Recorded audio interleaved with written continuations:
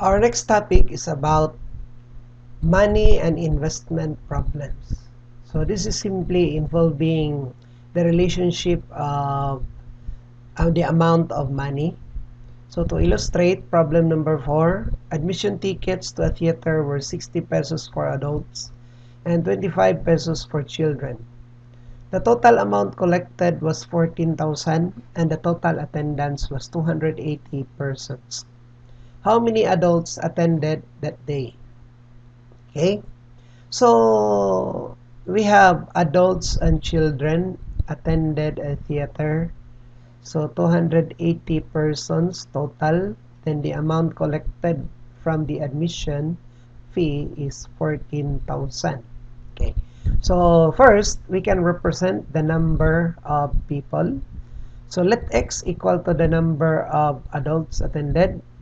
And since there are a total of 280 persons, so if X is the number of adults, then the remaining number of children is 280 minus X.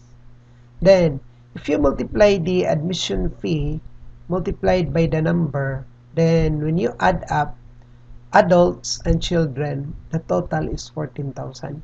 So that is 60 times X plus 25 times 280 minus X equal to 14,000.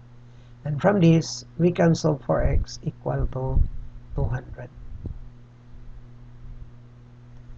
Problem number 12.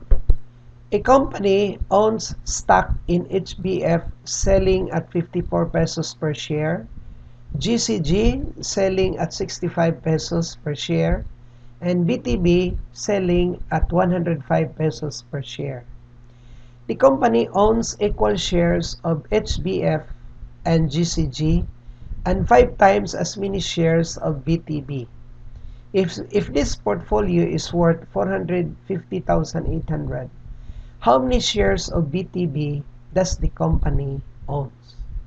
Okay, so again, we will start by representation. Let X equal to the number of shares of the HBF. Then Y is the number of shares from GCG. And Z, number of shares from BTB. Then we have the amount per share. Then we have the total amount.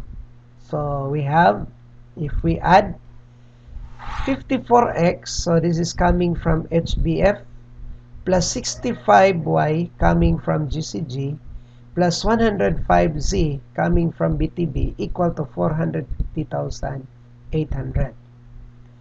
Next, we have the company owns equal shares of HBF and GCG, meaning X is equal to Y. Or we can write X minus Y equal to 0. Then we have 5 times as many shares of BTB. No? So GCG has 5 times as many shares as BTB.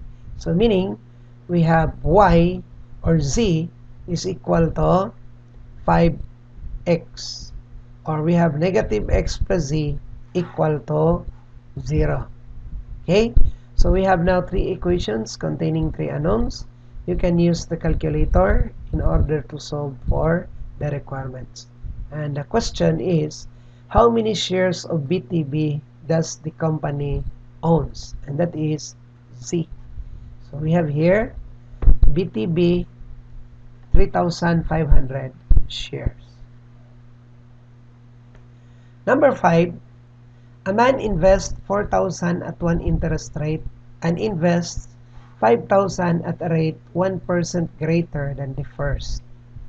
Find the rate of the interest of the first investment if the total income annually is 156 pesos. Okay?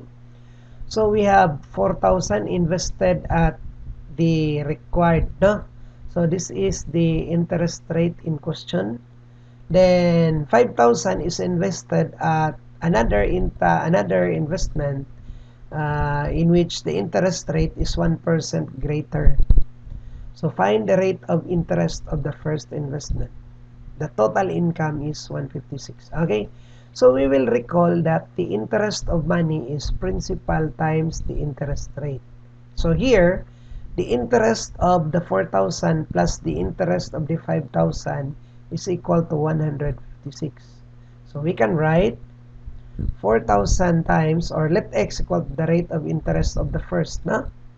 Then the second is 1% greater, x plus 0.01. Okay? So we can write 4,000 times x plus 5,000 times x plus 0.01. The total is 156. And x here is equal to 1.18%.